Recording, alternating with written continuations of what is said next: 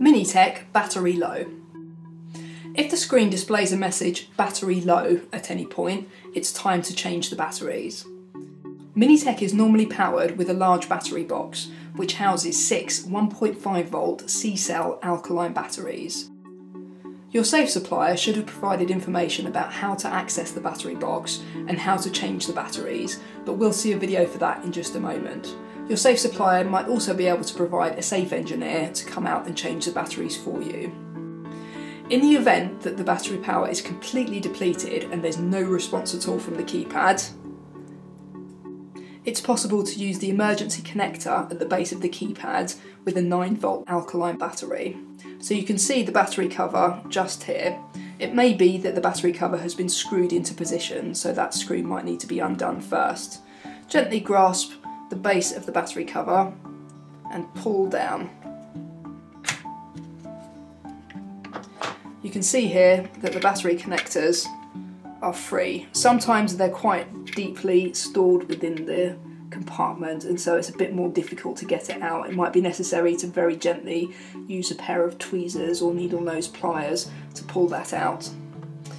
Don't pull on it too hard to avoid the risk of breaking the cables, and then connect a 9 volt battery so that a code can then be entered and the lock can be opened to then access the battery box.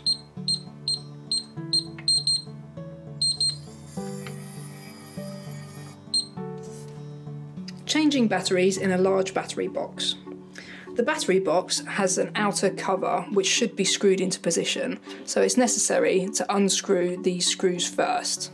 Once they're unscrewed, you should be able to lever the cover away from the cradle. Remove each of the batteries. It's easiest to actually take the middle battery out first and then remove the others.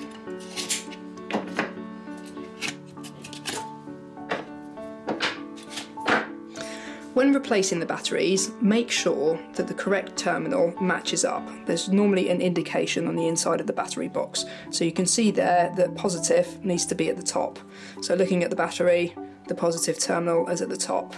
Again, it's easier to actually do the outer batteries first and then place the middle battery.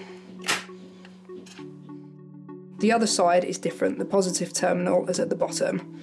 So there I'm matching up my positive terminal and making sure the others go in the same way, but again, it's easier to insert the middle battery last.